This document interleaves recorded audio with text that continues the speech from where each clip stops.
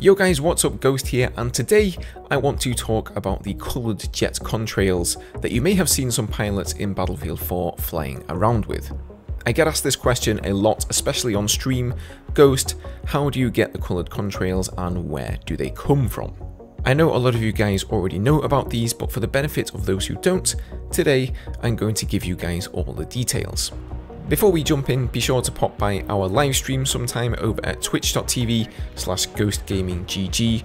I stream a few times a week and I always love chatting to you guys and playing a few rounds of BF4 with you. So I hope to see some of you guys there.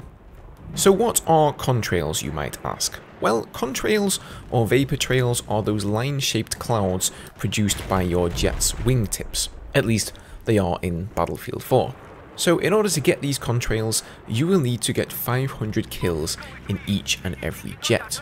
So that doesn't mean just one of the attack jets and one of the stealth jets, it means all of them. The Q5 Fantan and the J-20 for the Chinese, the Su-25 Frogfoot and the Su-50 for the Russians, and the A-10 Warthog and the F-35 for the US of A. Once you get 500 kills in any given jet, you will get one of these mastery dog tags that displays how many total kills you've gotten in that particular jet. And once you have all 6 of them, all you have to do is equip one of them as your right hand dog tag and the contrails should be yours. Now it all sounds pretty simple to do, right? But it will take you quite some time. Take me for example.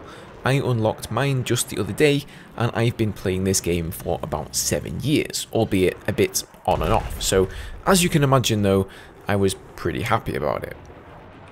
Oh, there's a dude there. Yes! Yes! We did it! Finally! Woohoo! So the jet that gave me the most trouble, without a shadow of a doubt, was the Su-50, the Russian stealth jet.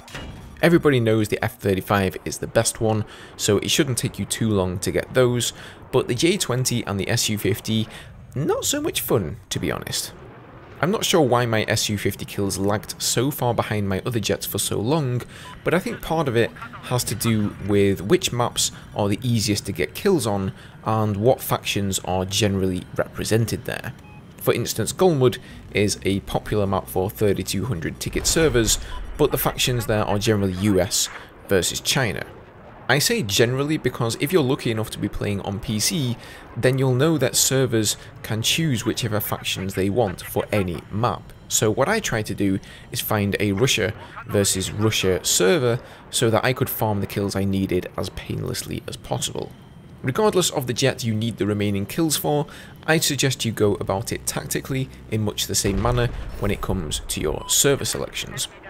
I gotta say, I think this was a really cool little cosmetic that they added here, and I would have loved to see more of these for the other vehicles. I don't think it was in the game when it shipped, but they most likely added it later on in the CTE initiative. Honestly, to me, this is just way cooler than any camo or skin they could have given you. And you know that when you see those contrails in the skies, there's a fairly experienced jet pilot up there. Please, please, DICE, do something like this again for the next Battlefield. So there we go guys, hopefully this will set you on your path to jet contrail greatness. If it did, pop down below the video for me and hit that like button, that would be a massive help, and if you guys haven't already, maybe think about subscribing if you're into Battlefield. Have a lovely day guys, and I will see you next time.